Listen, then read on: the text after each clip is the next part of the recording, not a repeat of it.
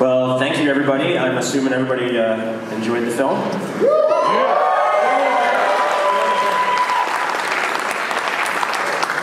You know, we're just going to have a little conversation up here, and then we've got a hefty line already, so we'll just start. How early did you have to hop into line there to be the first person in line?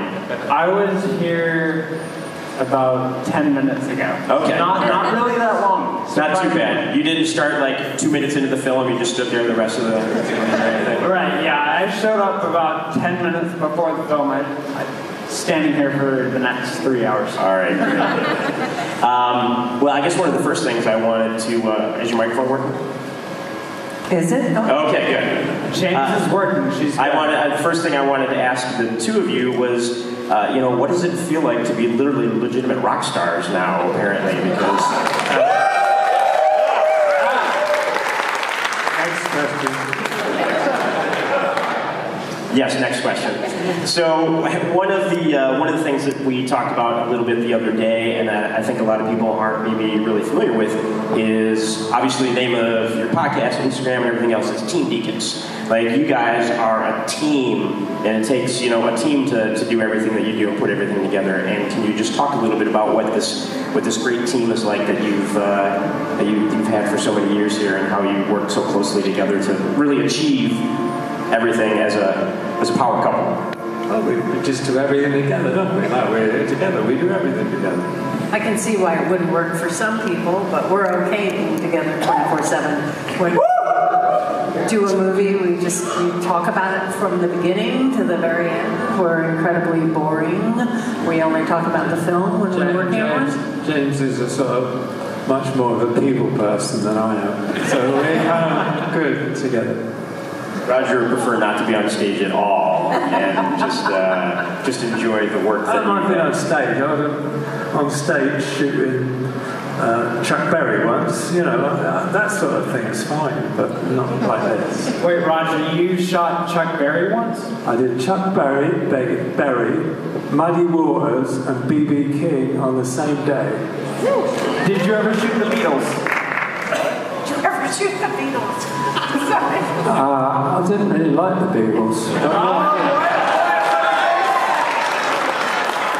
Sorry about that. I was into Woody Guthrie when everybody was into the Beatles, I think. Okay. Well, and that part of that's because you got your start in music videos, documentaries, still photography before, coming fully into, filming again. Yeah, I think mainly I was doing documentaries before I started doing feature films full time. Most of the work I was doing was documentaries. Yeah. Well, we have a long line there, so nobody wants to hear me ask questions. We're just going to jump straight to the line, I guess, and we'll go from there. So why don't you just tell us your name and ask your question. Hey Roger, my name's Luke. You met me earlier today. You signed a book. You told me to present my photo in black and white. I showed you a couple of photos of mine. But the biggest question that I had was, you pay so much close attention to the way that architecture shapes the environment in this film.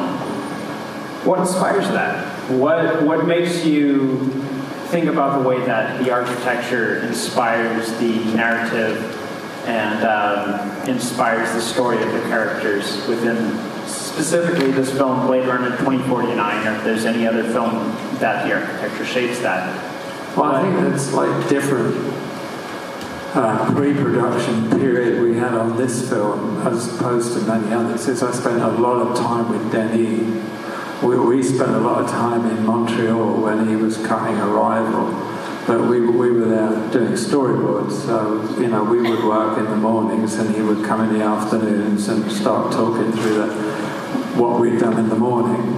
That was part of the process, but then at one point I went to London and Slovenia and to Hungary. Scouting with him, and a lot of it was about scouting the kind of buildings, the kind of architecture, because everything in the film in one way or the other is sort of based on something real, like the red read Las Vegas could have been based on New York last week, but it was actually based on the Louvre in Northern Africa or something like that. And everything is sort of in some way based on reality. So we scouted a lot of sort of brutalist architecture, especially in London. In London, huh? There's quite a bit in London, brutalist architecture. I mean, the National Theatre on the South Bank is brutalist kind of in style. And, so then, this was something actually before even Dennis Gassner came on board. We were talking about the look of the film and the kind of architecture. And also we were sort of creating a world. So in this world, what would be the architecture?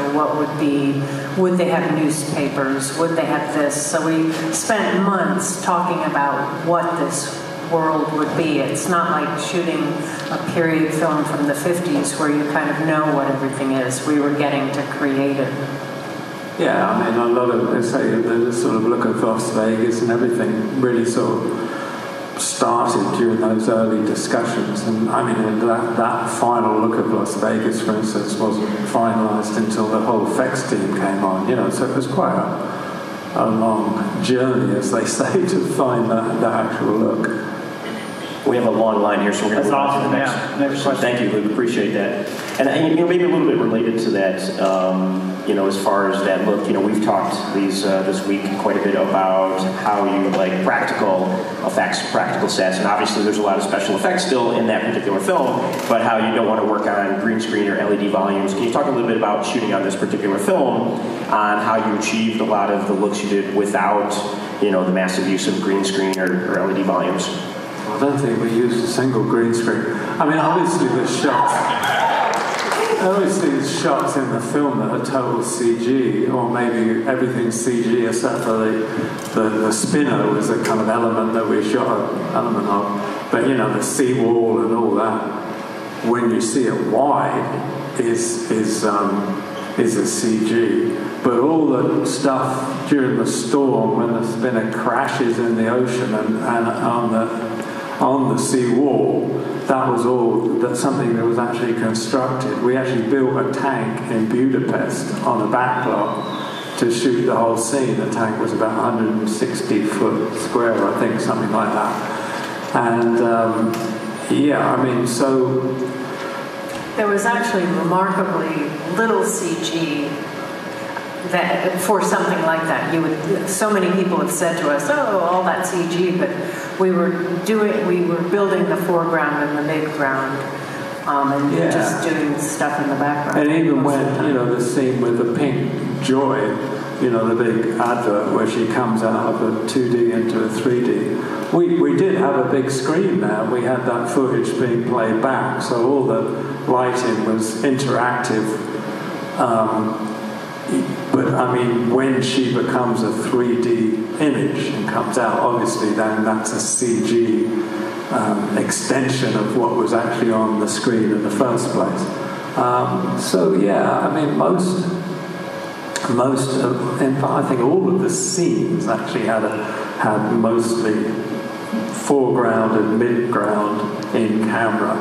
Even when he's on the rooftop early on in the rain, I mean, even there's some panning lights, and there's a big screen with a woman, sort of like an advert in the background. That's all done in camera. All that was changed was a few spinners fly through and some very, very far background lights were added, a few shadows of buildings. I mean, the reason to do it is not only just because it's cheaper, easier, Denny, everybody else can see what we're actually shooting, but it's actually more fun, Great.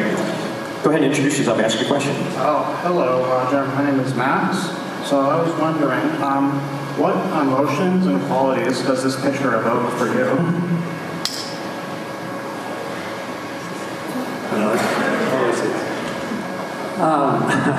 Loneliness. Particularly your work in the picture. Well, I hope my work kind of is in tune with the feeling of what the character's going through, on the feeling that the character's struggling with his own sense of reality. I mean, I hope what I was doing was enhancing that part of the story and the emotional reaction you have to the story and the characters and the shots. You know, I mean, you're just trying to make it all of a piece. My emotional reaction to the film, I think Denny is a really great director. I think this film, and I think Sicario, and I think the film that I didn't work on Sandy, are three pretty remarkable films because they quite simply are about something. Thank you. All right, next question. Yeah, Roger, my name is Tyke, and I guess I kind of like the four films we've shown, how No Country and Jesse James are on film, and Sicario is sort of shot on digital. I know in the pod you talked about the shooting on film versus digital. But I guess whether you're shooting on film or on digital, or like this movie, how important is authenticity to you, and like trying to, whether it's something that has CG in it, or like a shot of a character's face and making, I guess, the audience feel presence and make that world feel realistic. I think that's what you're trying to do all the time, isn't it? I don't care if it's film or digital, emotion or digital. I think that's a kind of completely non-argument, really. It's what you point the camera at, framing and how you light it. And also, I think that we try and shoot things the way we want it to ultimately look like, not to fix it later in post, but to get it on the day. Those are all the filmmakers in the room applauding. Yeah, I mean, even Blade Runner, I think, there were a lot of fact shots coming in, so we had to stay doing the final DI for about 3 weeks, I think, but basically we did the timing in 5 days, probably. I mean, that's usually what we spend on a film, is like 5 days, because we basically shot it the way we want it. I think Sicario we did in 3 days. Yeah, but then we sat around and waited for the visual effects, so you end up spending a couple of weeks. But yeah, I mean, you're trying to immerse the audience in the story. I don't know what else to say, really. Yeah, you're not trying to create flash images for the sake of flashy images. I'm not using. The only film that I've used I've used kind of specialist lenses now and again. Jesse James is the only example that stands out as being a specialist lens. Otherwise, I don't want to be aware of the lens. I want the image to be as sharp and clean as I see with my eyes.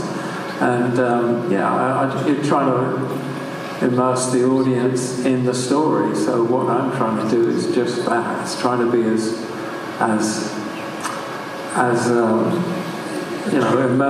immersive as possible. I don't really want an audience to notice what I'm doing. It's kind of nice when they do, but not in the way that means. You know what I'm saying? You want the audience just to be in the story. Great, thank you very much. Go ahead. Hi, my name is Leopold. Mr. Deakins, as your career is going on, you started to work with directors whose resumes are much shorter than your own. How have your working relationships changed over your career, and as that sort of dynamic has grown, and sort of the legend of Roger Deakins has become this thing that it is? I think the only thing that's really changed is you're a little more confident. A little more. And basically what you're always looking for is collaboration with the director. So no matter if the director's never done a film before, but you're going to work with them as a director, you still are obligated to create their vision. So you're still working with the director. The first film I kind of admit to, though I did a couple of others, but the first feature film that I admit to was with director Mike Bradford in 1984, but this was the one we did together before that. And it was the same way as I worked with Denis, obviously not as extensive prep as on this film, but on Sicario it was the same way. You spend a few weeks talking through the script, just, talking about whether do you need that dialogue even. You're talking through the scenes and talking how you want to visualize it. And then you spend time scouting locations, and then you try and match it up and figure where you're going to have to compromise or where you're not going to compromise because of budgets and time and everything else. So I don't think the way I've worked now or worked with Sam, say on the last film, or with, say, Mike Radford all that time ago in 1983, I don't think it was very different. Maybe that's because I'm not somebody that changes very much, but no, I think that's the way I enjoy working. It's kind of, you have this sort of personal relationship that just evolves over the pre-production period and into shooting, and with luck, by the time you come to shooting, there's very little discussion that has to happen other than, some spontaneous reaction to something that happens on the set where the actors or whatever can change what you do from your plan, Thank you both for being here. Thank you. And when you say Sam, you mean Sam Mendes, of course, for anyone who may not know. I'm assuming, but you never know, some people in the audience may not know what Sam Mendes we're talking about. Which Empire of Light? If anyone in the audience hasn't seen that yet, most recently. So check that one out. Hi guys, my name is Frank, and the setup to my question is, I just want to tell you that that ending scene always destroys me. I think it's one of the most beautiful and poetic scenes in modern cinema, because outside you've got the synthetic boy dying in the real snow, and the Vangelis score comes up, and then inside the real girl is in the synthetic snow, and it's just, when Deckard puts his hand up, cut the black, it's just an emotional gut punch. And you just made it look so easy. So, that said, what was your most challenging scene in the film? It wasn't Vangelis, by the way, was it? It's Benjamin Wallfish. What was that? It samples the Vangelis score. Yeah, it's called but it's Benjamin Wallfish. What was the most challenging? Yes. I think possibly the water tank was pretty challenging. Yeah, the water tank, I suppose, just because of production way, it was going to be challenging, because we were going to go to Malta where there's a standing tank and they've got all the equipment, but then the budget didn't go that far, and it proved cheaper to be able to build an actual facility in Budapest. And it was also very, very cold, and they were worried about killing Harrison. So they kept making the water warmer and warmer, so it kept getting more and more cloudy. The funny thing was, I didn't know they kept making the water warmer and warmer, and it ended up going 75 degrees, but the air temperature was all virtually freezing, because the bubbles were freezing where we put the camera tracks and stuff. And of course that was giving all this amazing atmosphere, but of course most of the time it was too thick, you couldn't see your hand in front of your face, but when it sort of blew through, when we put some wind machines up, it worked really well. But I never told production, I was glad of it, because they never asked me about it. So it was one of those lucky accidents that I will never tell anybody about, but now I suppose it's Except for you guys, so don't tell them. Trade secrets. Thank you both. Hi guys, I'm Bryce. Amazing film. I was just wondering, in your experience, how directors most effectively communicated the tone of each film to you, and how they made it to where everybody was like kind of on the same page as far as the crew, because I feel like If they do that. Yeah, exactly. I'm kind of nervous to get on a set and try to communicate that to everybody. Yeah, I mean, that's one of the hardest things, I think, but it's also hard, but you break it down, the director's trying to get his keys on board, like, the production designer, the costume supervisor, whatever, and the cinematographer, and the editor, and the music, but then those people, then I have to do that job with the people that are on my team, and then my gaffer or whatever has to impart that to the electricians or the dimmer board operator or whatever, you know. So it's and that's one of the crucial things. And I think that's why prep is so important. I think that's why it's so important to have time before the whole intense pre-production process starts. Just have that time to sit down. You know, I mean, with some directors, it's going to the pub and having a beer and just chatting about it or something, you know, just to get in sync.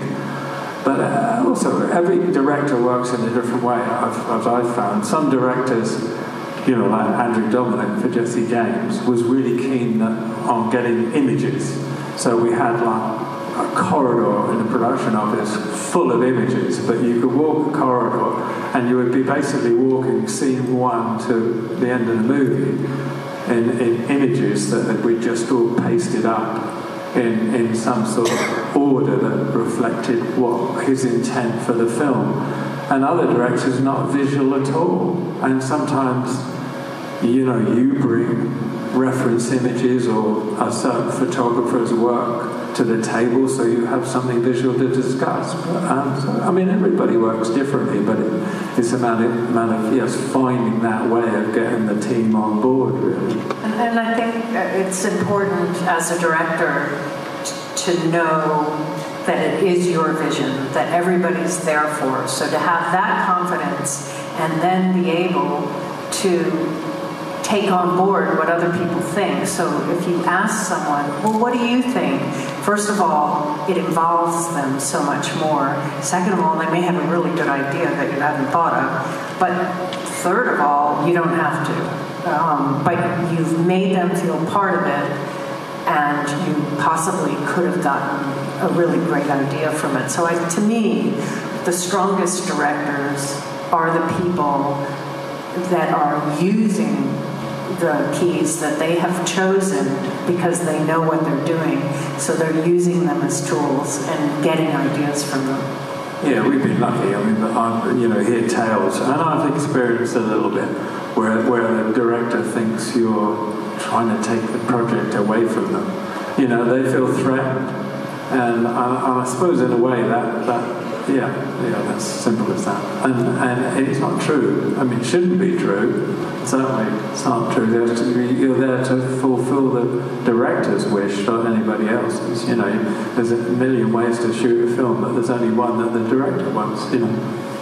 Thank you guys so much. Appreciate it. And it's also why you end up working with a lot of the same people, because once you work with people that you like and that you know you work well with, you don't want to change that up. You want that consistency. So much is about trust, you know, isn't it? Hello again, my name is Kate, and my question is, what was the new challenge you faced on Blade Runner that you hadn't faced before, and what was your favorite scene in the film? I mean, I suppose, I was going to say scale, but I was thinking that in a way Skyfall was bigger in scale than Blade Runner. Well, I think the scene where Joy melds into the two girls melt. Yeah, when they melt. Just the name of the other character. The Lady of the Night? Yeah, the Lady of the Night, yeah. Mackenzie, that's her real name. But just figuring out how to shoot that was really daunting. Well, yeah, the effects supervisor and everybody, they wanted to shoot a scene with one girl and then just do a green screen shoot of the other girl, and then they would paste them together. And I said, there is no way that's going to work. For me, that's not going to work. And they said, well, what do you want to do? I said, I want to do both girls on set. We'll do the one girl first, whichever Denny thinks is the strongest character in the scene, take her out, and then do the other girl in the same space. I mean, they poo-hooed it, basically. I mean, to be quite honest, they said that's not going to work. We shot a test, and they said, yeah, okay, we can manage that. Yeah. And the whole thing was, you put somebody... I said to them, Hayes' room was lit by those wall lights that we spent a damn lot of time designing and mounting and putting the light in and having dim assist and all the rest of what you do. And I said, well, how are you going to replicate that against the blue screen or green screen where you don't even put a light behind the girl when it's, you're shooting towards the girl? I mean, how's that going to work? So, I mean, they were great, actually. When we shot this test, they tried to do it, and they said, yeah, that we can make it work.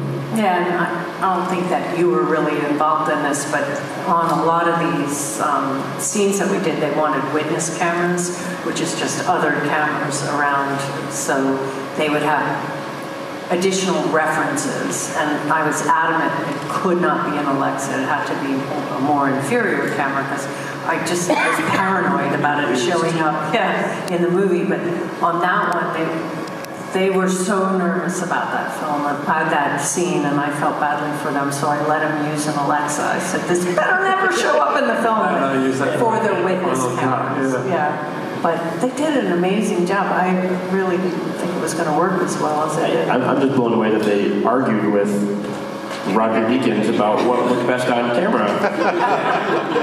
Oh no, the effects supervisor has done far more larger effects-driven films than I ever have. I mean, so they had a lot of experience. It was very nice that Denny backed me up and said, let's do a test and let's decide, That's a sign of a good collaborative director. Yeah.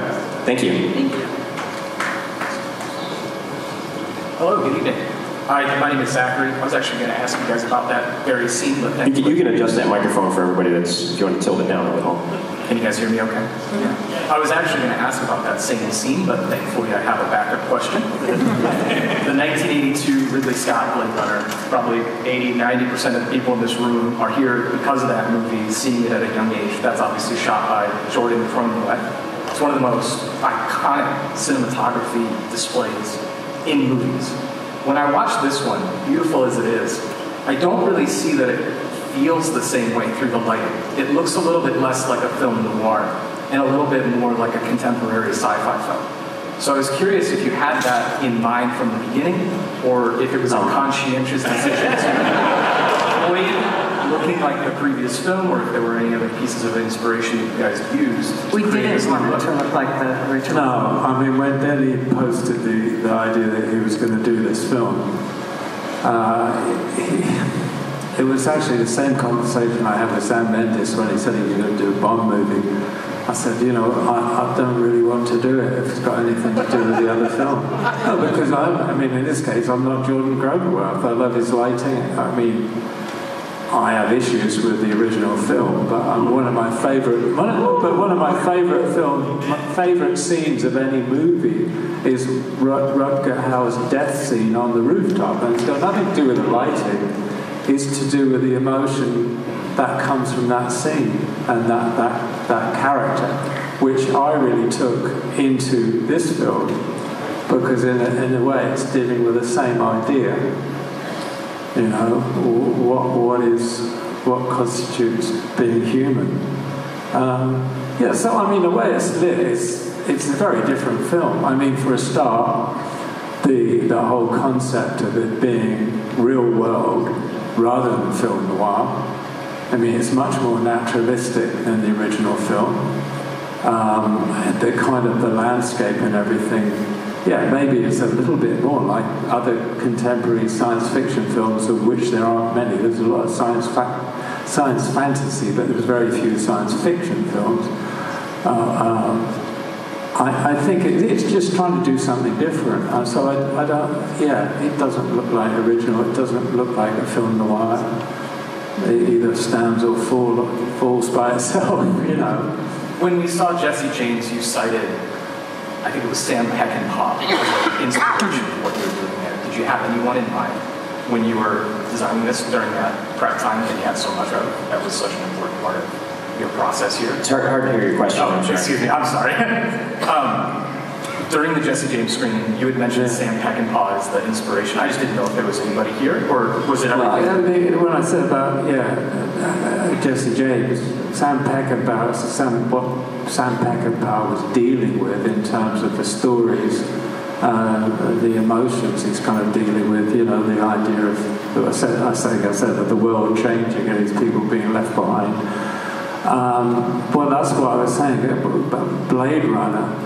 I mean, I would reference Tarkovsky's Solaris, but I mean, it's not Tarkovsky's Solaris. I would love that film. If it was like a hundredth as good as Solaris, then I think it's pretty good. But I would mention that scene from the original Blade Runner. You know, I mean, it's those kind of, you know, or. I don't know, there's all sorts of things. There's Camus, The Outsider. I mean, it's all sorts of things that you kind of connect with that not necessarily, you're not copying the lighting because one's a book. But you know what I mean? You're trying to connect what you do with that in some way. Thank you very much. We're going to move on to the next person. Thank you. And there are 2 Solaris out there for everyone that's going to rush out and watch Solaris. Make sure you watch the right one. Hi, Roger. My name is Castra. First off, just wanted to say that I love this film. It's one of the most visually stunning pieces of art I've ever seen in my life. The director of this film, Denis Villeneuve, said that when he was first approached with directing a sequel to Blade Runner, that he was initially filled with fear. He believed that if the sequel didn't do the original Blade Runner justice, that he would be blacklisted from the cinematic community, his career would be over, and that it would be his last film. His words, not mine. However, he also said that when he accepted all that as a possibility and then still decided to continue, that it gave him the peace and freedom to create a pure artistic act. Roger, you said in a roundtable to the Hollywood Reporter that this was an opportunity you couldn't say no to, but I was wondering if you went through the same process that Denis did. Was there any point in the making of this movie, either early on in the months where you spent storyboarding all the way up to post-production, where you really had to contemplate the consequences of possibly possibly falling short, but then decided to continue? And if so, was there a certain peace or freedom that you felt because of it? That's a lot of research that went into that question. This guy spent all week getting ready for this question. Hollywood Reporter, we're good to go. Not a week. No. The past month, actually. Okay, good. Well, first James just said to me, you know, remember, it's not a sequel. In no way was it ever thought That was as a the sequel. first thing we all settled on, not a sequel. Yeah, you have a responsibility, but yeah, and all the way through. But then that's no different on any film. It doesn't matter if somebody might be relating your film or the film you're working on with something that's come before. That's going to be all the way through. Any film you do is going to be related to something else in some way. A film's got to stand on its own in its own place. So yeah, there's always that pressure. There was the pressure of, would the sets be ready in time? Would it really work going from this set to that set? Could we get the atmosphere we were shooting downtown in Budapest on a night shoot. Could we get the atmosphere? Would they allow us to block that street and blah, blah, blah? I mean, there's a million problems that come up on a film like this. And yes, all the time you have doubts. And I still have doubts. No, I mean, you never get where you really want to go with anything. Otherwise, you would stop doing it. Everything is built on something that's come before. Thank you very much. All right, we're moving through here. We only have 75 more people to go. Hello. James is just pointing out the prisoner shirt. Thank you very much. Hello, my name is Clinton. So between all the films that you've done, my favorites are this, Prisoners, and Oh Brother, Where Art Thou? Between each one of these films, I feel they have a drastically different color palette, with this one being a lot of neon colors, be it with when we see Joy in like the big pink hologram, or like all the Vegas sequence in this like bright orange and reds. Prisoners being more of dark, muted tones, and then Oh Brother, Where Art Thou being a lot of warm, earthy tones. What is it that makes you decide the color palette of a film before you start shooting it? I think it seems to me that it's quite obvious, but I mean, but I don't know. You kind of read a script when you talk with the director. I mean, obviously, a lot of the colors in this, for instance, the red of Las Vegas, that was something Denny said, and then I got these references of from the North Africa, and said, well, can we do this with a sort of tonal variation of it, whatever? Is this a good reference? Other things, the inside of like Wallace's building there, the big corporate building. I mean, I guess I had the idea that if you're coming in from the outside, which is grey and rain and snow and, really dark, wouldn't somebody maybe want to come into sunlight? So I thought, well, let's make everything inside as though it was sunlight. Well, it was also, too, he was such a rich guy that he could have sunlight. He could do anything no he one wants, else. Yeah. And I thought, well, that's kind of ironic. He's blind. Anyway. Certain things come like that. I mean, and somehow prisoners didn't seem very neon colored. No, I mean, again, prisoners was again wanting to. I mean, again, that came from Denny. We decided talking about it. We did not shoot. We didn't want to shoot in sunlight at all, but we had to for 1 or 2 days. But basically, everything's grey and gloomy and somber. And Oh Brother was really interesting because Joel and Ethan got the money for the film so that we would shoot in August, I think, something anyway, in summer sometime, and they wanted it dry and dusty, but they needed to shoot in Mississippi because of the tax breaks. There we go. Okay, so Joel and Ethan said to me, but we want to look dry and dusty and maybe autumnal, and like a painted hand tinted postcard. Well, that's great. We're going to Mississippi for summer, which is very, very green. So we just sort of like found a way to do it. And Joel said, well, aren't some people using this new digital finish? So we started playing with that, after spending like 5 weeks trying to do it photochemically. We ended up doing it digitally. And so the final look comes from many different places, really. But I laugh when you ask the question, because to me it seems obvious that it should look like the way it looks. I don't know. Thank you very much. Great, thank you. And we've been talking some about AI this past weekend, and AI in the industry is like everybody's worried about AI and stuff. Well, this film was really interesting because obviously, this could be some potential futuristic version of what we get in AI in the future. Can you talk a little bit about kind of what we spoke about at SMU? What can the impact of AI be on cinematography, and what we're actually shooting moving forward? I was just thinking, relative to the last question, what would AI do? Somebody had a T-shirt the other day. I'm reading his mind. What would Deakins do? Well, I would have a T-shirt. What would AI do? So what would Christmas look like? It would have tropical blue sky. Oh Brother would be in black and white, probably. God knows what this would be. I mean, but on the other hand, like everybody, Jordan Cronenberg shot the original Blade Runner originally, and it looks very different than this. Everybody's got a different way of seeing, and that's what I worry about AI, because maybe I don't know, everybody's AI will be the same, maybe, I don't know. Go ahead, what's your question? Yeah, my name is Nori Niven. I'm a huge fan. You've been such an incredible inspiration for everyone. James, you're amazing. You are incredible. Unfortunately, there's going to be a continued generation after generation of cinematographers who will be single because they're going to be looking around like, I need a production partner. This isn't working. Amazing. And thank you for the Dallas Film Commission for bringing them here, for your time. I had a really quick question about, I love the fact that we're in the Jared Leto space with Harrison Ford.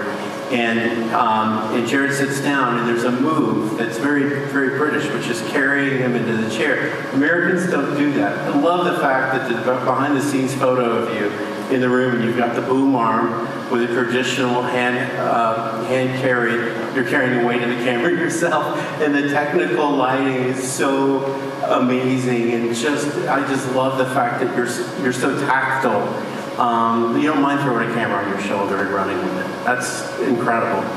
I saw the screening in IMAX of this film originally, and it looked like it was time for the IMAX theater. I was enveloped in orange light from the Las Vegas set, and when you went into the theater, my eyes hadn't dilated yet, so I couldn't see Ryan Gosling in the foreground.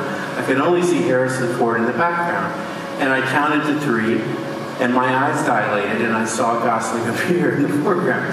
I came out like I had a come to Jesus moment. I was calling everyone, like, you will not believe what Roger just did. This is incredible. Was that on purpose?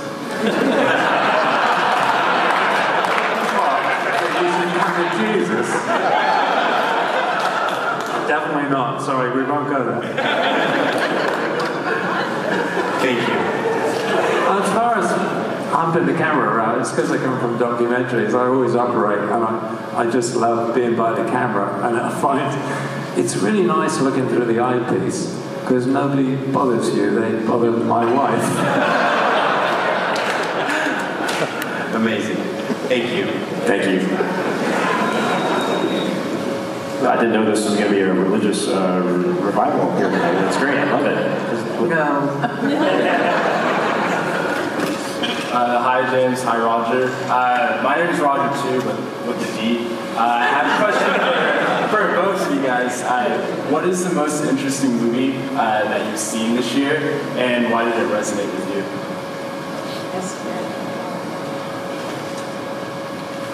Roger with a D has Roger without a D stumped for a moment.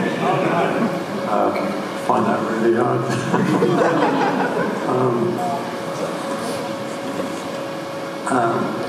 I watched The Wild Bunch again a few weeks ago.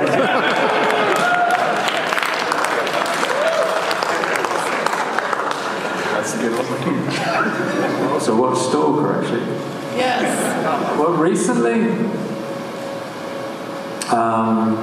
Well, you know, we do this podcast, and it's really interesting because we're actually watching, you know, films by directors or films that the people that we're going to talk to have worked on, and we see quite a lot that we of their first films that we never knew existed or whatever, and that's actually. So I'm sorry, but contemporary films, we haven't seen so many lately, but quite old ones we've seen quite a lot. Well, last year, we saw Good Night, Albie, right? And we liked that. Good, yeah. That was very clever. Territory? The Batman was really well done. I really like Batman, I was inadvertently quoted in a Hollywood rag that I thought. Yeah, anyway, but I do think Batman was stupendously shot. I mean, it was great. It's fantastic. Yeah. Okay, great. Thank you very much. Thank you, guys. Hello. Hi. Can you hear me? Yes, we can. Hi. My name is Mickey. Just wanted to say one thing real quick. So Roger with the D, he's my best friend. He's a filmmaker. I wouldn't be surprised if at some point in the future you guys work together. On Twitter, his name is Hollywood Drift. I'm just going to plug him real quick. But anyways, just to say, okay, so I wanted to give you real quick things. So we're best friends. All of our best moments in life together have been going to movies. I want to say you've been responsible with so many moments, the both of you, where we've just been blown away. Like the seawall scene in this movie, in Skyfall when they're fighting in the penthouse up in the building, in 1917 when the lights are going off in the courtyard, like so many moments where we've just been in awe. And I just want to say thank you for that and for giving those moments to me and Roger. But additionally, do you have a movie where you is the equivalent of that to you? Do you have any moments where you're like, holy shit, like this is crazy, like I'm seeing crazy shit? And also, would you ever do a Star Wars movie? Thank you. Well, I just said about Batman, I think it was stunningly photographed. But like a scene, like a moment where you're just like, oh, whoa. I think if cinematography works, I think you're telling me that my work has failed because I think if cinematography works, you don't have those come to Jesus moments. Roger, take a compliment.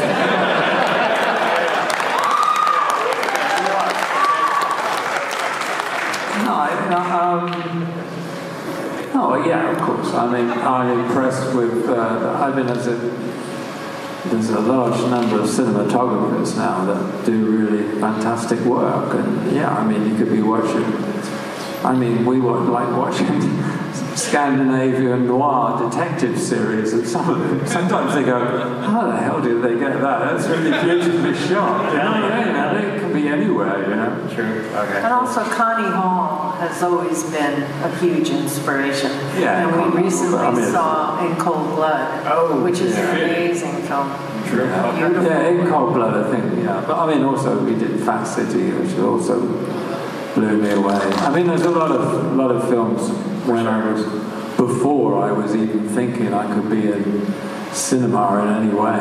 There was a lot of films that blew me away. Peter Watkins' War Game, which was shot 16mm, kind of black and white, grainy. And that's like you're like, oh yeah. I just thought it was just so powerful. Yeah. I mean, it's the combination of the image, the cinematography with the story, and what the director's trying to get across. Yeah. And when that works seamlessly together, you don't really notice it. You know what I mean? You're just drawn into the thing as a whole. For sure, I appreciate that. Thank you so much. Thank you. I hope everybody's taking notes on their watch list later. Wild Bunch, Scandinavian Noir. Where do you find Scandinavian Noir? Like if you want to, on Netflix. Yeah. You can find it on Netflix. All right. Look up Nordic Noir. Nordic Noir on Netflix. The 3 N's. Cool. Howdy, y'all. My name's Aaron Garcia. I guess. There's a fan question. Cool. So my question is with regards to blocking and staging of scenes. As cinematographer, how significant of a collaboration is there between you and the director to accomplish these matters? And is this something that varies scene from scene, film to film? Thank you. Yeah, it definitely varies, doesn't it, from scene to scene, film to film, director to director. Yeah, I mean, oftentimes there's a lot of talk before in prep about how it, or storyboarded and how it could be, but always when there's a rehearsal, there's a discussion afterwards with the director. Yeah, I mean, that's the thing. Even like with the Coen Brothers, everything's storyboarded in pre-production. But there's always a blocking rehearsal with the actors on the set on the day, on the morning of the shoot. And yeah, I'm always there. Yeah, and maybe suggest things and things done differently or whatever. It's that sort of exchange. And I think it's been like that every director I've worked with. Well, I mean, the only time that didn't happen was in 1917. Well, because we did that all in prep. Because the shot had to be the shot. I mean, it had to be worked out in advance of the day of the shoot. The day of the shoot was then just a technical challenge for the actors and the team to capture what had already been mapped out. And the thing is, when you're blocking on the set, oftentimes the director is looking at the performances and all of that, and the cinematographer is standing there and thinking about the shots. So the director does turn to the cinematographer afterwards and say, well, what do you think shot-wise? Often. Thank you. Hello, my name's Sam. I do stuff with cameras. I have 2 questions. That's great. So my first question is, obviously Blade Runner is, an epic in scale and a very big film.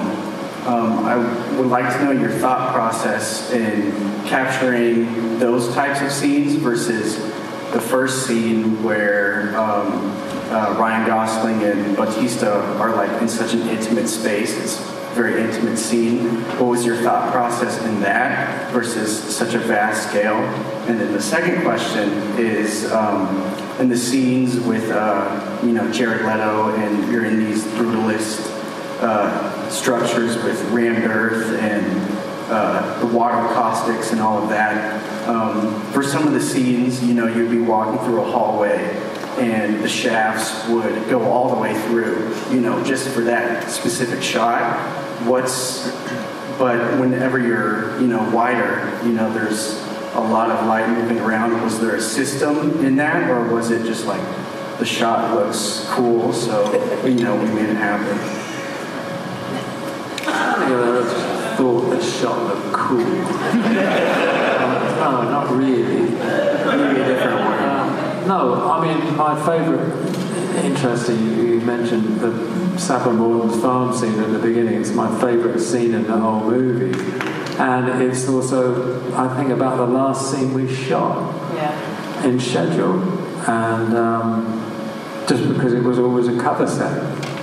And also remember going into it before we shot it and looking at it, none of those windows were there.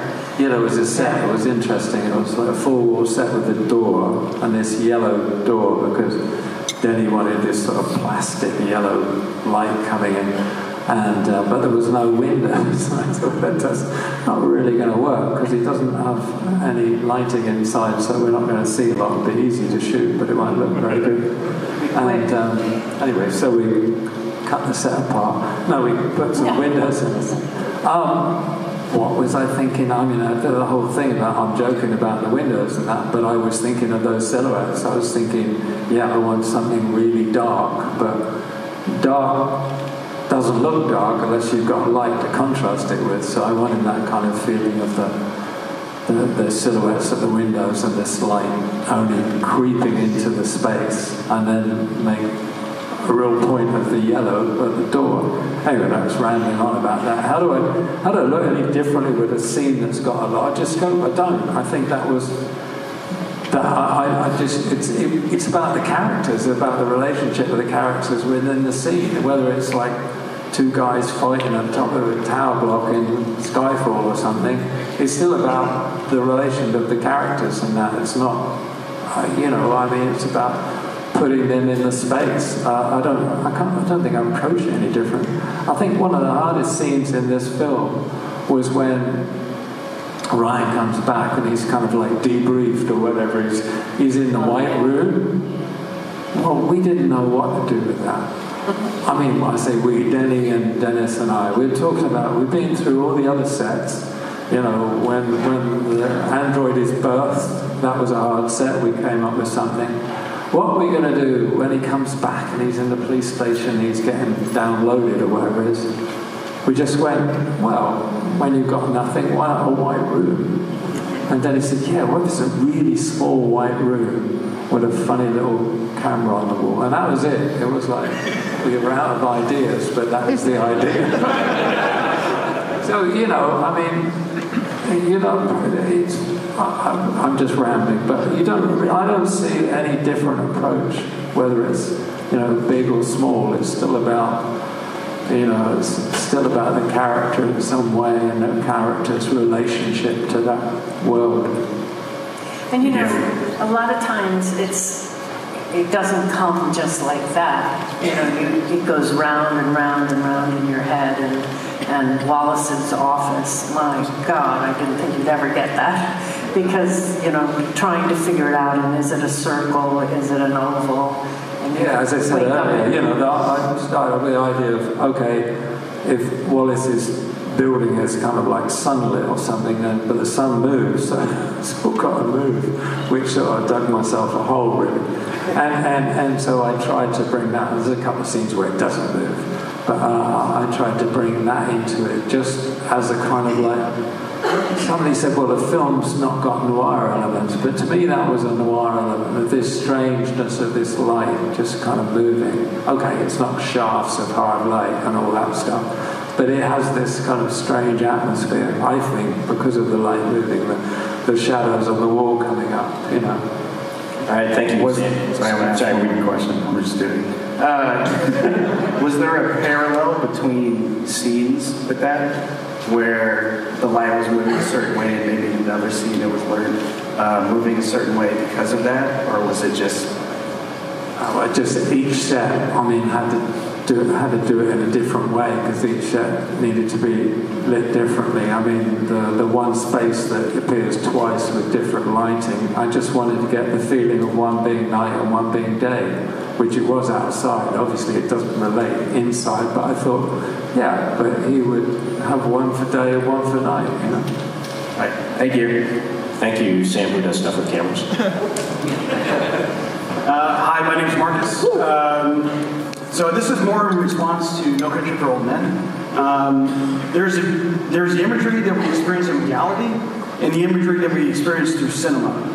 My question is there a metaphor or metaphysical, transcendental, a spiritual approach to discovering a project, or is it just a pragmatic approach? I know we get into spiritual things again. No, I mean, I do think it's something that you discover. I just think that any director that's come in with a real hard look of a film that's not changed. No, I can't think of one. I think the director has an idea, has a direction to go in, and then it's that collaboration that sort of, doesn't it? Then it evolves into something, and at some point, maybe you do have that moment and the light bulb goes off and yeah, that really works, that makes sense. And I think that's one of the things we love about what we do. You know, you have those, you might think of something for weeks and weeks and then wake up in the middle of the night and go, yeah, why don't we do this? You know, wake up the person next to you. Yeah. Write it down. Or you might just, it might just happen on the set when you're looking through the lens, you know. I don't know the process these things happen. That's what's exciting about it, really. I don't think there's any. It's exciting but nerve-wracking because, you know, you think, before we actually have to do it, are we going to have to figure it out? Right, it's true, yeah. But then that also uncertainty is kind of like also quite high, really. Thank you. Thank you. Amazing team, y'all. Thank you.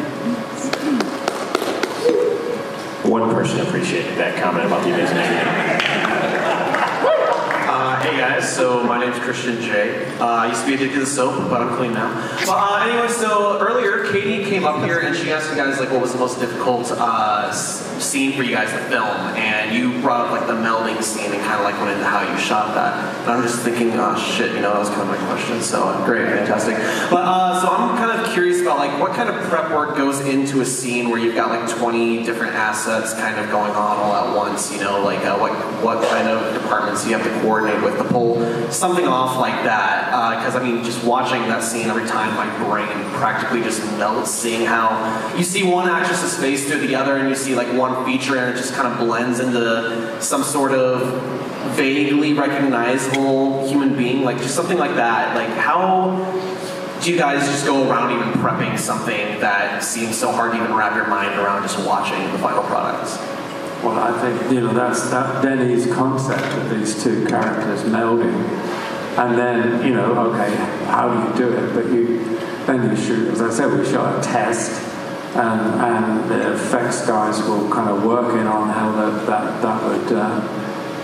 that would end up as a visual interpretation of what Denny was after.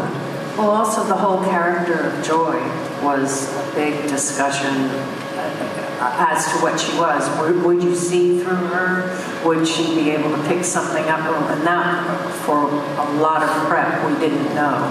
And we kept trying different tests. Yeah, I mean, you know, there's a danger with effects to go too far. Like, what happens to a hologram when the rain falls? Yeah. So there was they did all these tests and all this fancy-looking stuff going on, but it was all distracting because actually you're saying to the audience, this hologram is a real person, or does have a soul, maybe. You know, because Ryan Kay, you wanted him to believe this woman was something more than just a hologram or sex for money. And so there was a delicate balance there. So that's why her transparency and everything else is quite minimal. It's enough to tell you if you look. So that also works really well with the blending scene, because that is a scene where it actually tells you exactly what she is, you know. But also, we shot it, we gave it to Paul at the visual effects house, and he came up with a lot of that. I was surprised when he made the face, parts of the face were completely different, but they were parts of the girls. So he did a lot of work on that. Basically on set, we shot it, we shot it with the main character as a scene, then we put the secondary character in and reshot it again with that secondary character mimicking what the first take was. You know, you got playback and everything, and you could really do it over and over. So mimic it as close as possible, and then it was up to effects, and we shot a plate of the set with each camera angle, so that gave the effects team the way of, you know, rotoscoping one character out and blending them, you know. So they had lots of they had all the kind of flexibility in the world. It just took a lot of people a lot of time to do the rotoscoping. Well, hey, thank you very much for answering my question. Thank you. Hello, thank you all for being here, and thank you, commissioners, for making this for us.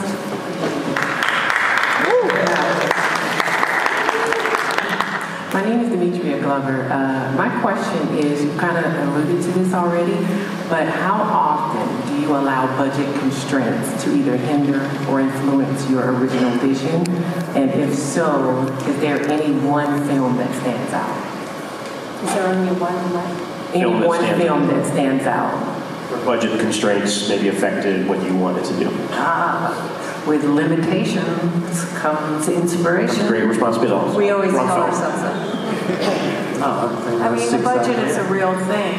The problem occurs when there is a certain budget you're trying to stick in with, but then the director wants something much bigger, and really the producer should be telling the director, calm down, but the director's saying to us, but I want this. So that's a problem, because how do you make that happen? But budget is always a concern. So you think, do we put more of the budget on this scene and then find another way to do it much less expensively on this other little scene?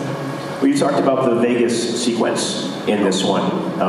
Maybe relay that story about what happened with the casino in Vegas with Elvis and the musicians on it. Yeah, I think it is. I was going to mention that because it's all about finding a way to do it the best you can for the time and the money you've got. I think that happens on every film. It doesn't matter what scale it is.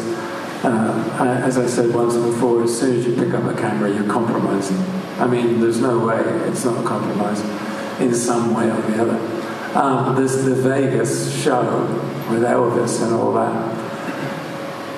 We're in a production meeting, and it was like, we spent all the money on these other sets, and the effects on this is going to go over, and the blending of the two girls is going to cost so much. So what are we going to do for Vegas? We haven't got a location. How are we going to shoot it? And I said, we've got any stage. We've got a free stage. They said, we've got one stage. I said, we just black it out. I'll just light it. Like, it's a show. Well, you don't have to see any background. Now, that might not have been exactly what the production designer wanted, or Denis really, at first instinct, they wanted this very glamorous, Las Vegas gold and red background, sort of wall and doors and all the rest of it. But we ended up with just black backing on the stage walls, and it's all just done with lights and, some modular furniture and a stage, that's freestanding. So, you make something work with what you've got and the time you've got to shoot it. We spent a lot of money getting a lighting company to program all the lighting. We had this whole stage of lighting that went for whatever the length of the scene was, and it was all programmed out. And that took a lot, because there's a lot of different variety in it. variations of the lighting, but it was all programmed. We actually shot the scene in less time than it was scheduled for, because we'd done all that prep, you know, even though we'd spent a lot of money on it, we saved a day shooting, you know.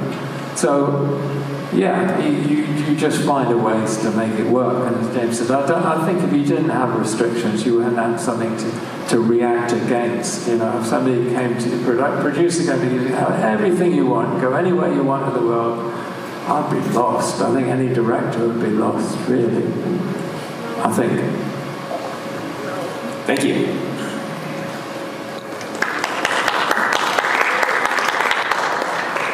Hello, my name is Jesus. Before I do my question, I just wanted to say that this is one of the few movies that actually made me into a cinephile today, and it motivated me to become a photographer, and it was a very significant moment of my life when I watched it, back when I was like 12 years old when it came out, so thank you for that.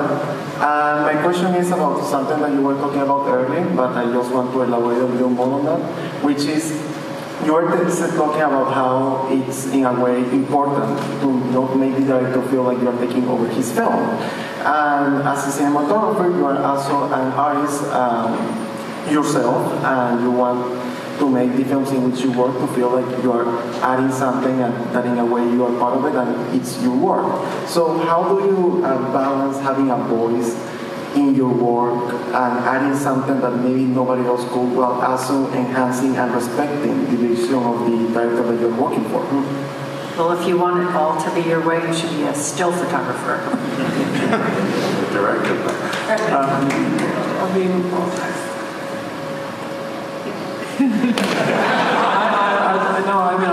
I don't know what to say. I mean, I thought about directing a number of times over the years, but I actually love what I do, and I feel that I do make a contribution, and some films that might not be as apparent in others, but I think I do contribute to the final look of something in every film I've worked on.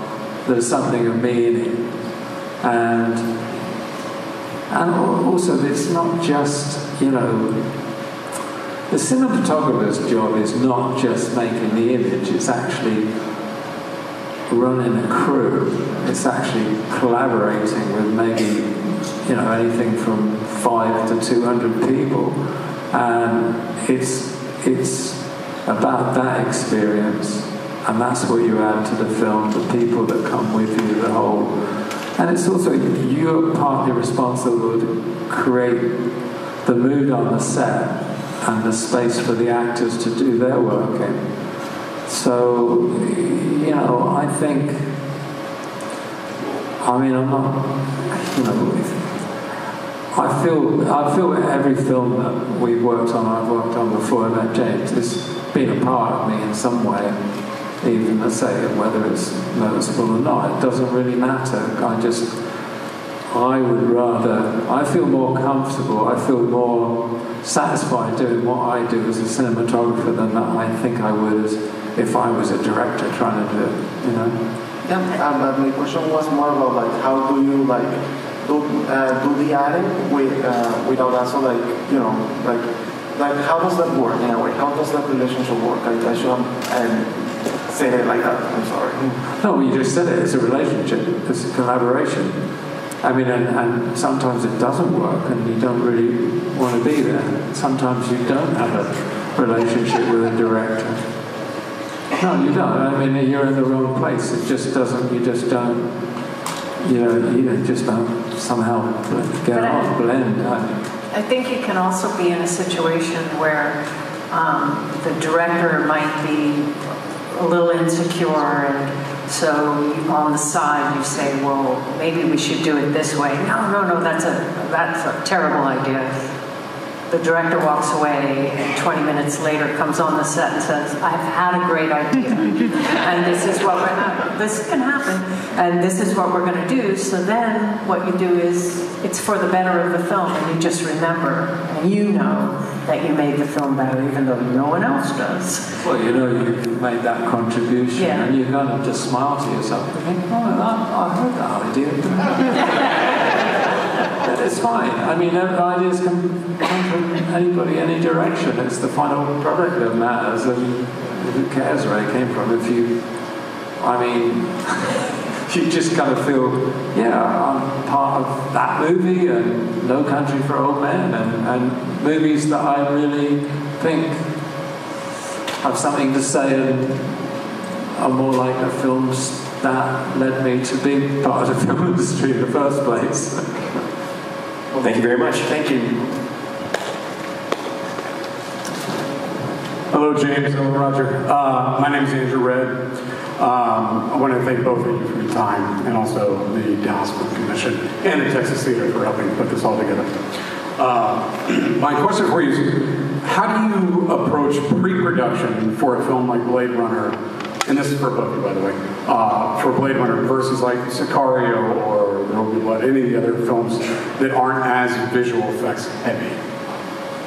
Do you change your approach, or is it kind of the same no matter what film you're going to, regardless of the effects? The first time we worked with Denny, I don't know, I had 3 or 4 weeks prep, I suppose, 5 weeks, but I didn't have so much time talking with him, going through the script. But we enjoyed the time we did have, and on Sicario, he made sure we had the time. We were in the production office. I remember we'd be in the production office. He'd lock the door so nobody would come in while we were discussing the script and starting to do storyboards and all the rest of it. And then that just extended into Blade Runner. I don't know how much we had, months and months and months. And particularly 2 or 3 months prior to other people coming on board, where we just sort of explored it. Right, and then something like 1917, we had a lot more prep because we had to, Roger and Sam sat down and discussed, without the concept of a single shot, where do you want the camera to be? Do you want a 2-shot then? Do you want to be behind them, in front of them? And then we had to figure out how to shoot it, and then all of the departments needed to know where that shot started and ended, so that was a much longer prep. While some other movies... Yeah, so the process, in a way, is very, very similar every time. Blade Runner, I don't remember us having a discussion about effects. Not until the effects supervisors came on and we were actually well into prep. Proper prep. Yeah. When we were in Montreal, we weren't talking about effects. No.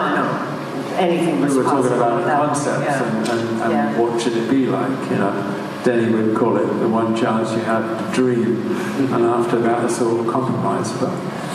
But once we got to Budapest, we had a lot of meetings about it. Yeah, then you have endless meetings. But the actual start of it is trying to conceptualize something without feeling the restraints of budget, time, effects, complexity, or everything else. Well, that's true. You sit around and you try and figure out what it is you want, if you could have anything. And that's the same thing with 1917. That's what you did. And then you figure out, with this budget, how am I going to do it? What am I giving up? It's the same when I was mentoring a film I shot in 1983, which was a low-budget film in Scotland. It was the same process. What do you want? Let's look at the locations. How can we make this work? That doesn't work. What do we need? You just break it down. It's the same approach, really. Sure. Thank you so much. Thank you, guys. Yeah, you're basically saying if it's a $100 million film or if it's a $5 million film, you still have to give things up no matter what it is. It just depends on what you're giving up. Yeah. Hi, my name is Breck, and a lot of the films that we mentioned, including the one we watched today, have a lot of horror elements to me. A lot of Blade Runner, Sicario, Prisoners have a lot of these kind of horrific themes to them, even if they're not necessarily considered a horror film. And I was wondering from the both of you if you had any particular favorite horror movies themselves, and have they ever inspired you at all in your own work? Horror movies. I think when I first saw Hour of the Wolf, Bergman Zara the Wolf kind of blew me away. I haven't seen it for years. I better watch it again. And Murnau's Nosferatu, I think, gave me nightmares. I mean, I do love horror movies. I'd like to shoot a real horror movie. I'd love to see that. Were you ever a fan of the Universal horror films, growing up? The old Frankenstein, Wolfman. I love 1941 Wolfman, one of my favorites. I'm so mad about those, but yes. I used to like the Eastern European things, really weird. There's some great Russian movies that are like horror movies. There's a war film called Letter from a Dead Man, I think it's called, by Alexander Germain, which is pretty wonderful and horrific. It's a great movie. I guess it's strictly not a horror film, it's just a... Great. Is anybody keeping a list of all these films so that later we can post it online? Say Roger's recommended films for this weekend. Hour the Wolf, Letter, what was that one? Letter, Russian? I think it's Letter from a Dead Man. Letter from a Dead Man. You can find it on, there's a website, Soviet and Russian cinema. No, Soviet movies online. Yeah. Is that like BritBox? Soviet movies online? $5 a day, you can watch anything you want. It's got all Tarkovsky, it's got everybody's film, every Russian and Soviet film ever made. It's really great. During lockdown, pandemic, I was going through it and finding these wonderful movies. Thank you very much. Hello, thank you all for being up on stage, and thanks to the Dallas Film Commission. My name is Jack. I'm currently in film school, working as a freelance cinematographer. And my question is, when you're working with a new director, what is something that makes them really stand out to you? Well, if they have a vision right away, that's a good thing. That's just passion, really. Passion. I mean, we work with directors that we've worked with for quite a few, the last years. I think the last time, John Crowley we worked with once on Goldfish, I haven't worked with before, obviously. But it's passion, it's a passionate man. I mean, actually, all the directors we work with are pretty passionate, aren't they? Passionate and being collaborative. Yeah.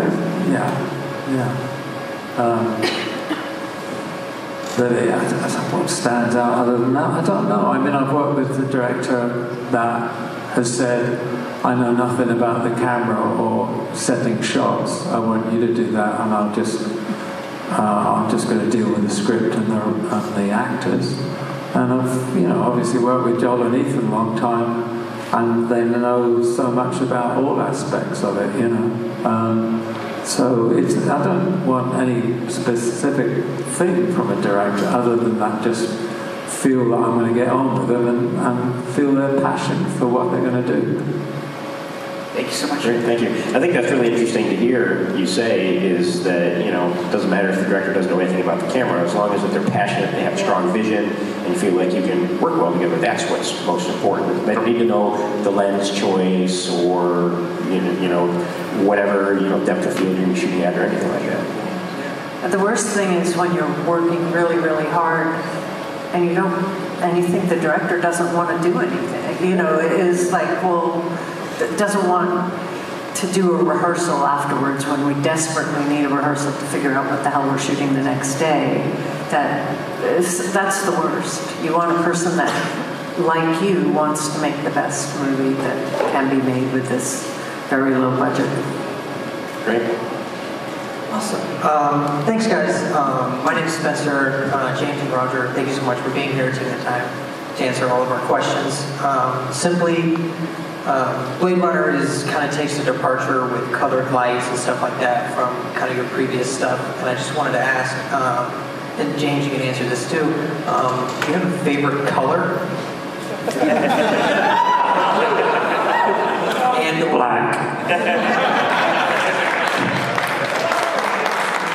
Vice versa, a color that you're like, I don't want to, I just hate it. Or like, oh God, they're making me shoot it. Green screen?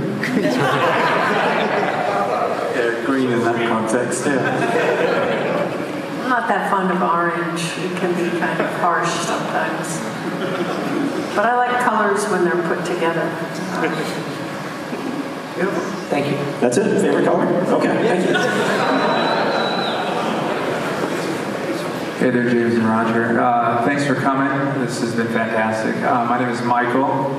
I want to ask a little bit about social media, actually. Well, then Roger's not answering. It's actually a question for both of you, so that's great. He doesn't know anything about it, that's what. I read a lot about authors, journalists, film critics bemoaning the effects that social media have on attention spans of audiences as they younger audiences in particular.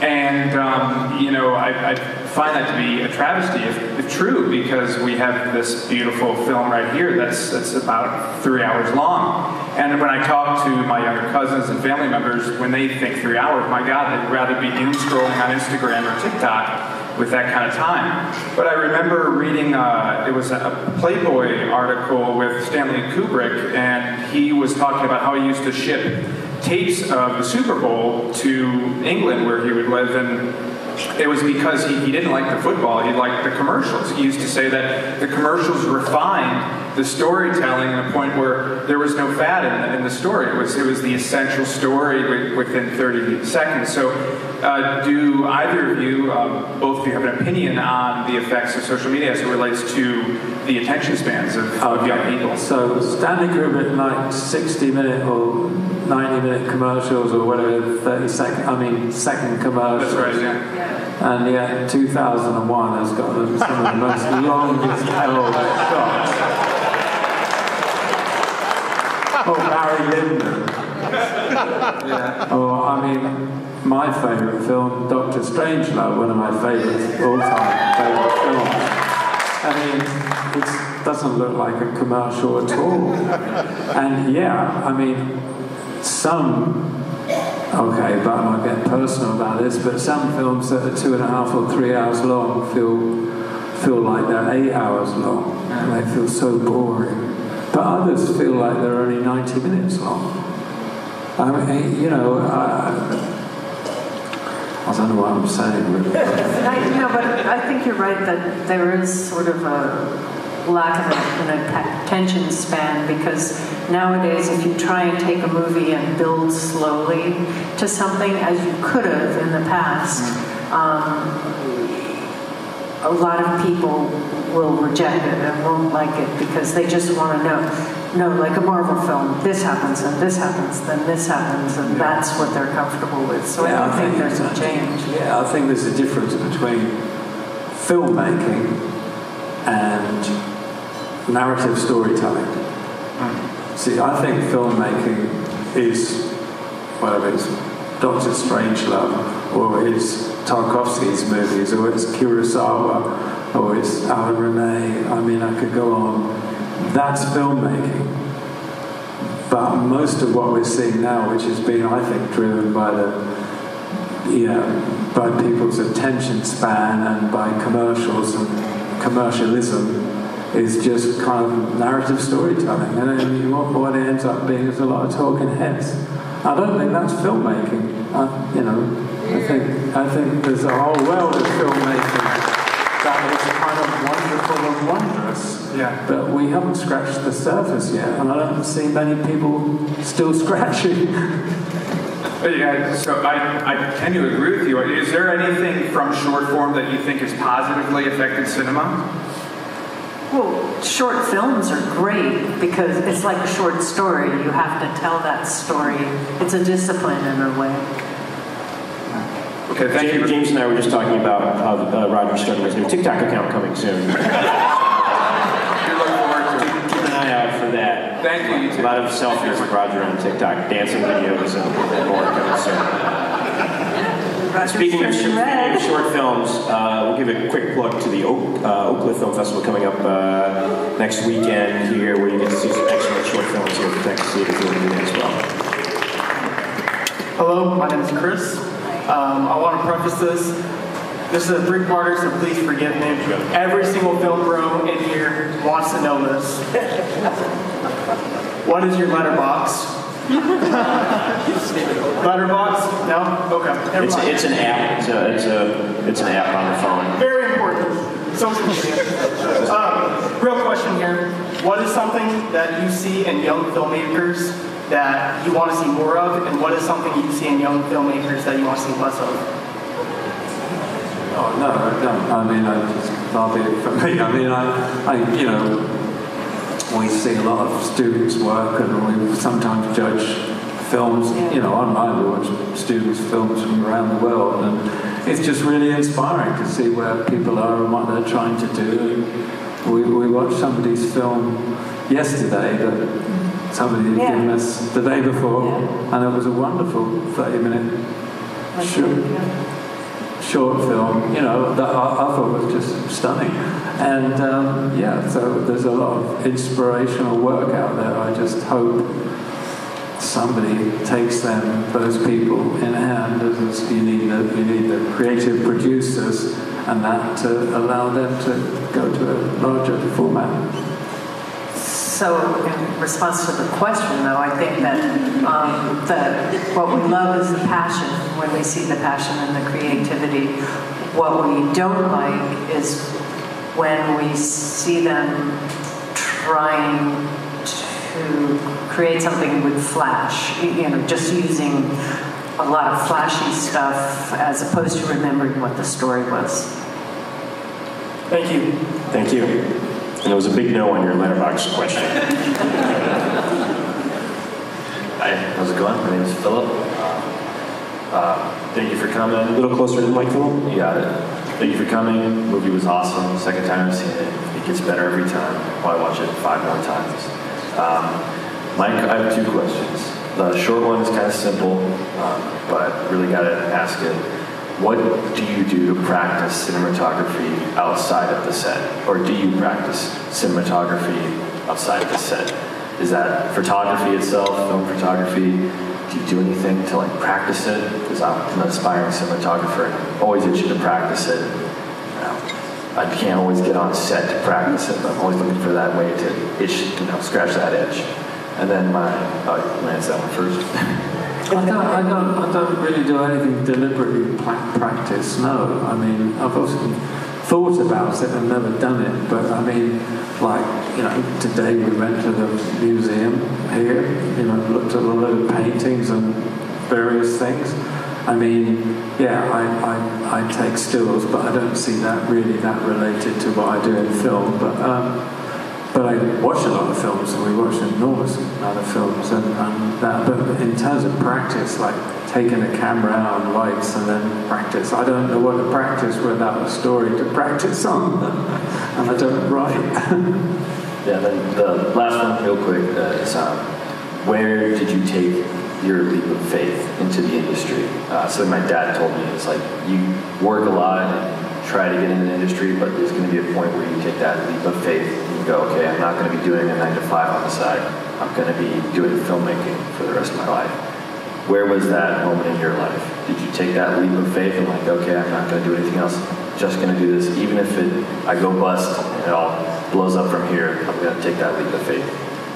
I did the sort of art college film school route. I think my leap of faith was leaving home to go to art college, really, and say, I don't want to do what my dad did with his life. I didn't want the profession that he did. He was a builder. I mean, I used to work on building sites and stuff with him, but I didn't want that as my life. And so I think just taking that jump and going away from home to art college, but that's not really any kind of light bulb moment. It was a slow transition from that to finding myself on a film set with some great actors, and I'm suddenly thinking, oh, this is me, Thank you. Of course, you did quit the business a couple of times, and then you leapt back into it. When was the last time you quit the business? That was a while ago. Pre couple of statues. We don't go there. Hello, my name is Xiaoan. My question is, what is the way you like most, how you think is most efficient that directors talk their visions with cinematographers? Do you think storyboard is absolutely necessary? Think what is necessary? Do you think storyboard? No, definitely not at all. No. I don't think really. I did work with many people that storyboarded until working with Joel and Ethan Cohen. The first film I did with Sam Mendes, we didn't storyboard at all. No, I don't think storyboard is necessary. I think some discussion, some prep, some Well, going through the script together. yeah, you're going through the script and kind of envisioning it. I mean, just kind of like, but it doesn't have to even, it's weird because it doesn't even have to be like being at all specific about what shots are or anything. It's just sort of feel of the film. I mean, I think you've just got to get on the same page, director and his crew, as to what you're trying to achieve. Just, I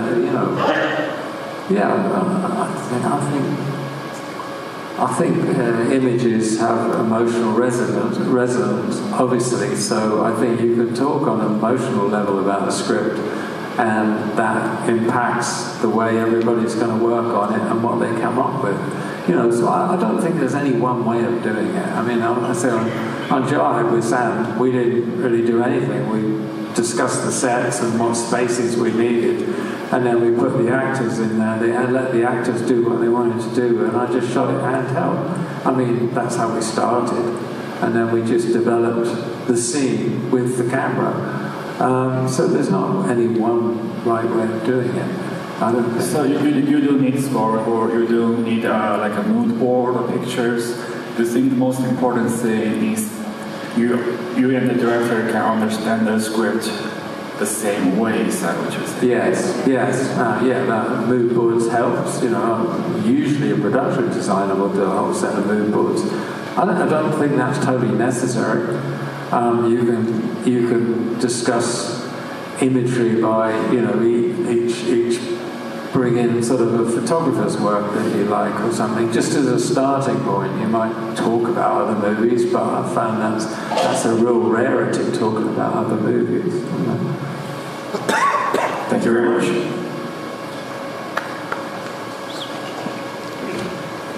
Good evening. Thank you both for your time. I have two quick questions for both of you. The first would be, is there a piece of literature that in particular either of you feel like would be interesting for you to adapt into a film, to work on? Like if a director came to you with that book in particular, you would jump at that opportunity.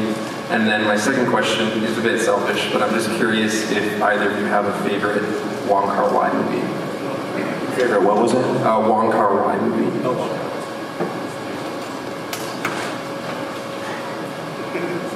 Stoned them. Books. I love reading books. There's so many. I mean, I don't know where to start. I don't know where to start. Sorry. Wong Kar-wai movie. I suppose you got to say In the Mood for Love, haven't you? But I don't like. I guess. Let's go. Yeah, but I mean, books. I don't know. There's so many books. I would love. The last book I read is John Sayles, the film director, but also as a writer. He's got a book it came out just a few months ago about two characters after the Battle of Culloden, and the birth of the American nation. Really, it sounds a big topic. It is. I don't know how you make a film like that. It would be a very long one, but it would make a wonderful film. It's another 3-hour movie. Oh, this would be a 12-hour movie. 12, yeah. Thank you both. Hello, my name is Maximo, and for Blade Runner, I noticed a lot of moving lights, shafts of light coming in. Do you remember anything specific about the lighting rig that you use?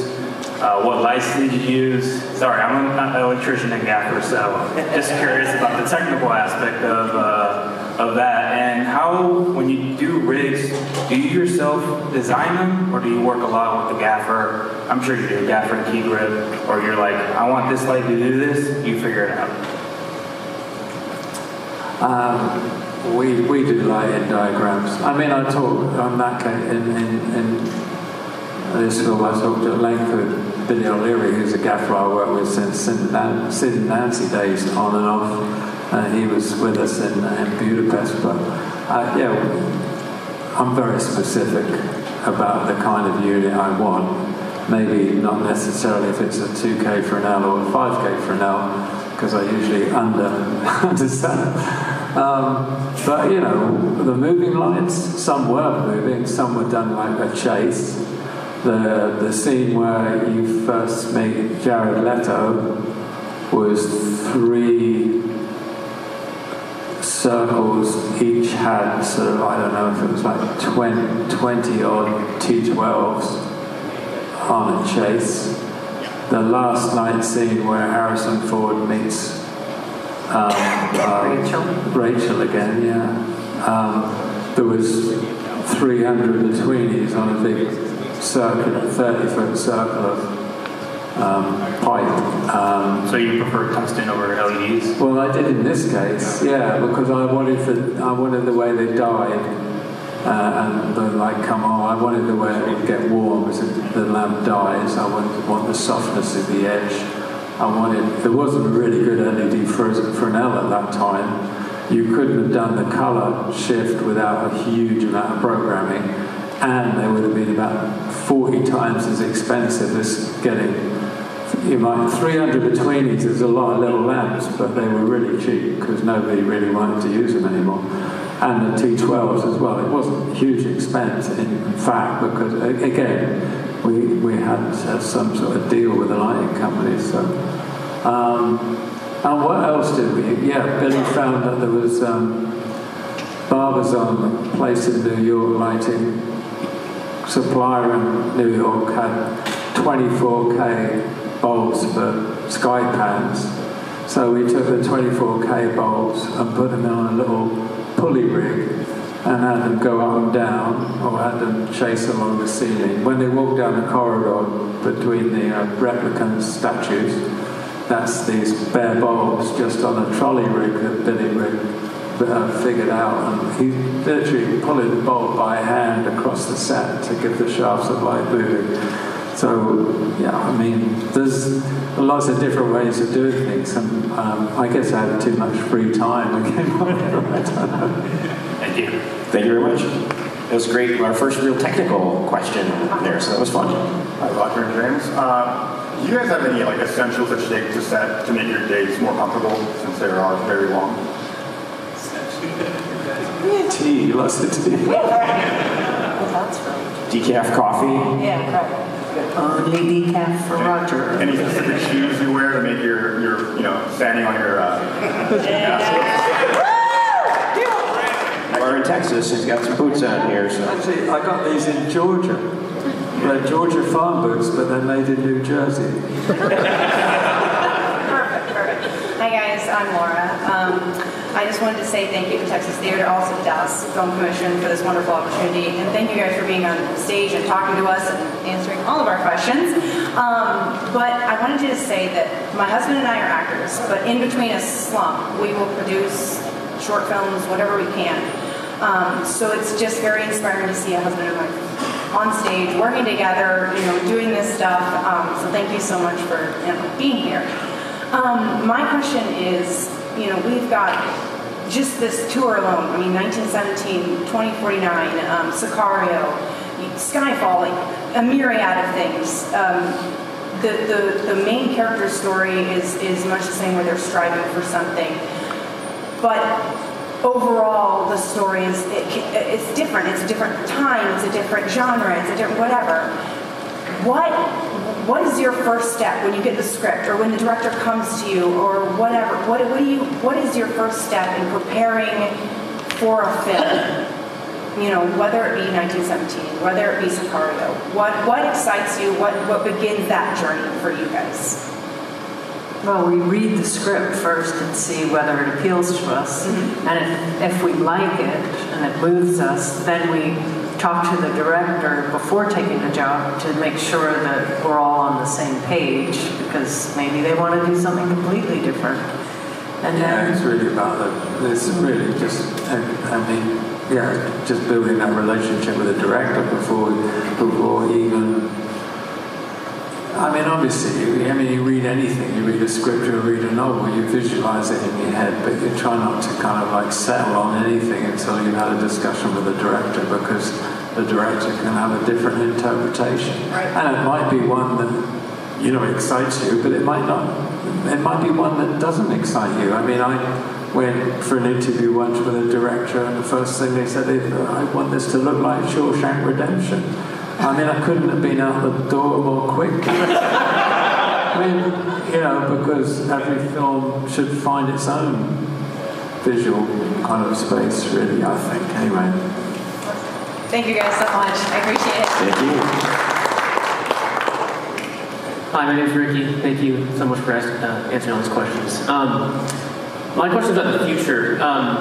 You've achieved so much, the impact on cinema, the book you just published, and the way you guys engage with fans of your work. And I just wanted to know, are there other mountains you want to climb or adventures you both want to go on collaboratively that you haven't yet, whether it be professional or personal?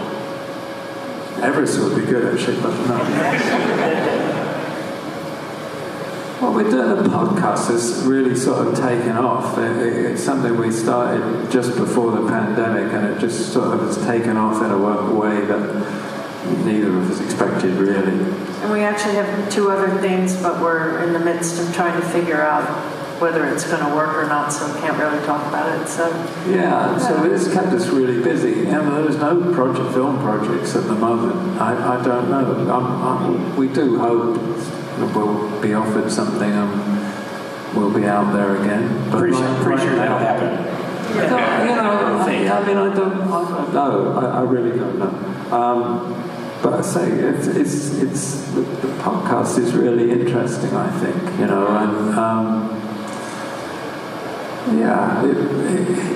we get satisfaction from it because we feel we are contributing, and when so many of you come up and say we love the podcast, it's like, it really does actually have a big effect. That's kind of nice. So, whatever you do, you try to enrich people's lives or some pretentious statement like that, but you are trying to give something, and to get that sort of feedback, it's like, okay, maybe we'll keep doing the podcast for a while.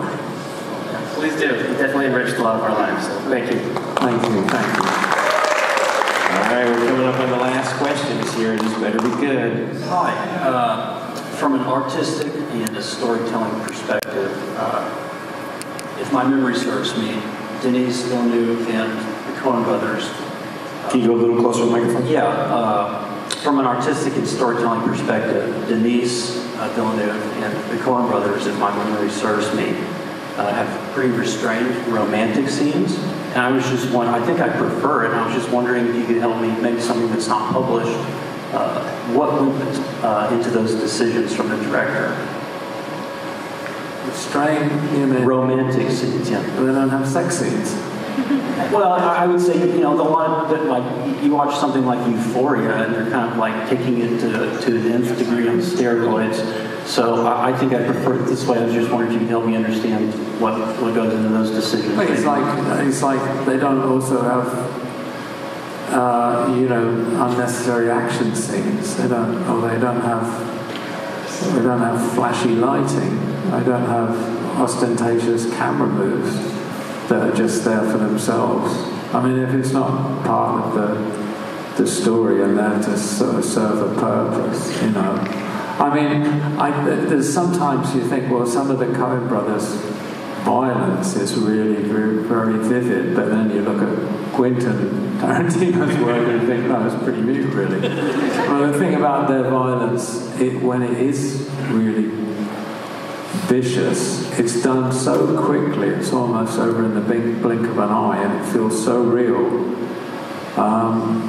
that it doesn't feel gratuitous in my head anyway. Because sometimes I do kind of worry about violence in films. I don't like it at all.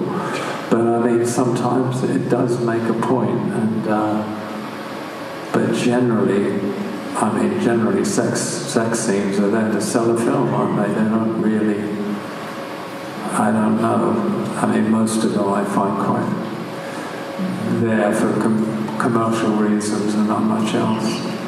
I don't know if they think like that. I've never talked to either the Kynes or Denny about that in particular. I mean, Denny's not prudish about any of that at all. Actually, some of his films have quite, I wouldn't say explicit sex, but like one of the first films I shot, 1984, there's a scene in where the main two characters, a man and a woman, are sort of naked in a room and wandering around. And you don't think about it. You know, it's all context, isn't it, really?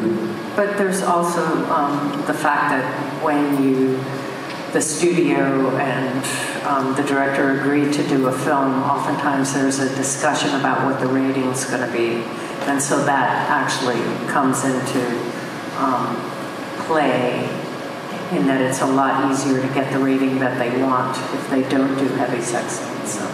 Yeah, and there's also the conversation about how many action scenes you have to have in your movie. You know, I mean, it does happen, you know.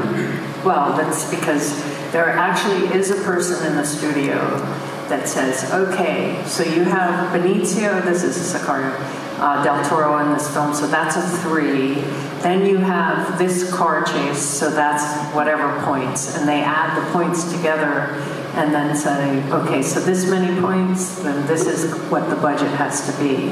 Well, you need a couple more car chases, we'll give you a bit more. It is a business. Yeah, right. It is a business.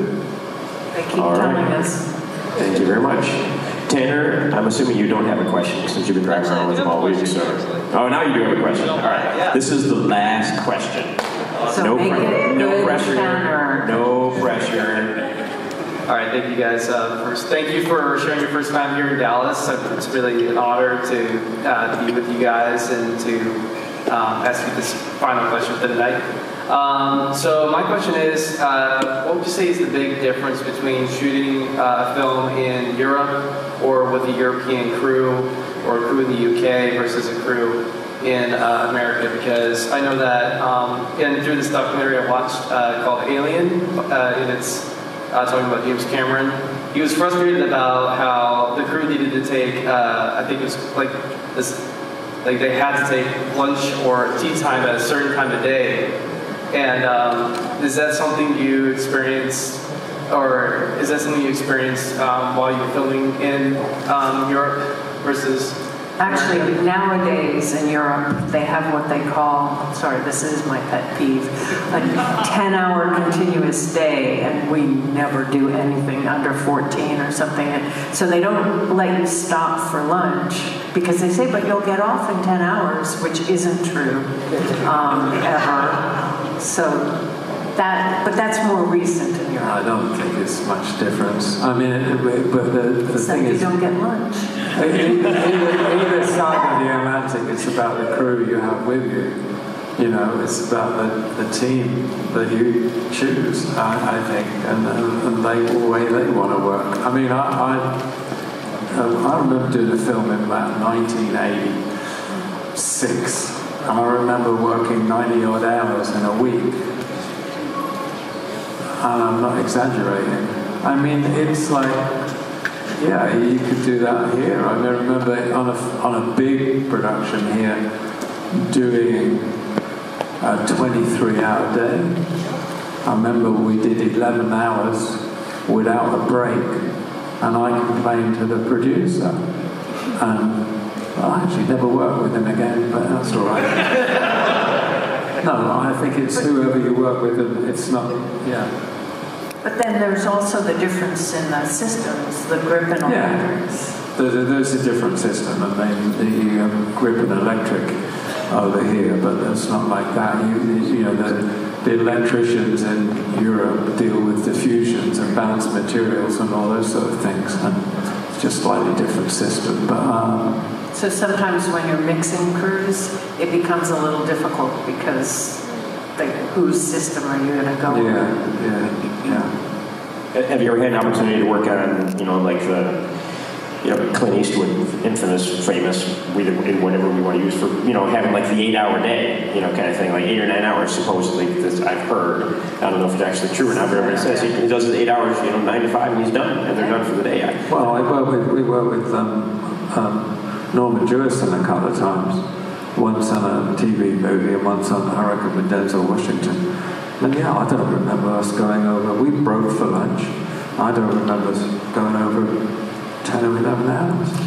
That's the old days, though. I remember working on something and we were like in our 23rd hour, and I was asking the producer, why can't you just add some extra days? Because we are so under schedule.